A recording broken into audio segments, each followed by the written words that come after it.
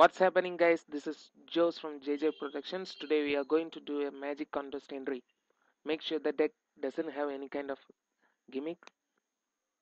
Give them some shuffles and cuts. Now I asked the spectator to cut into 4 piles. They cut as follows. These are the 4 decks. Now we're going to take the top card of each pile. They cut, I don't control them. These are the 4 cards. They cut. 1, 2, 3, 4. I'm gonna take the top card, that's the ace of diamonds. The next card, ace of clubs, and the next ace of hearts, and at last the ace of spades. Hope you enjoy. This is the production card trick. Next I'm going to show you the reproduction. So I'm gonna shuffle other cards. Make sure each and every card is shuffled well so that I can't control them. Okay, give them shuffle. I'm going to make a fan clearly, and I'm going to place these 4 aces inside this fan, different places.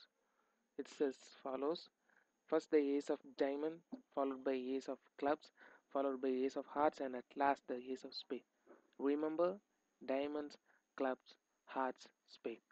Show them so that the spectator can see it clearly. Insert these 4 aces and give them a cut, and I ask the spectator to choose any number between 10 to 20, any number. First I choose 11, so I count 11.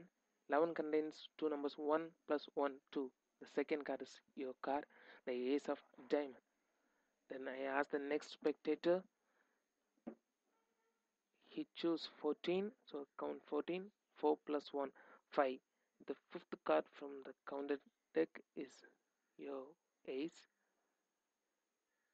the ace of clubs. The next I'm gonna choose 16, so I count 16 card. 6 plus 1, 7. 1, 2, 3, 4, 5, 6, 7th card. Yeah, ace of hearts. And at last, the ace of spade. Hope it will come as follows. Same number 11, 1 plus 1, 2. Second card. Ta-da! The ace of spade. Hope you enjoy, guys. This is the production and reproduction card trick.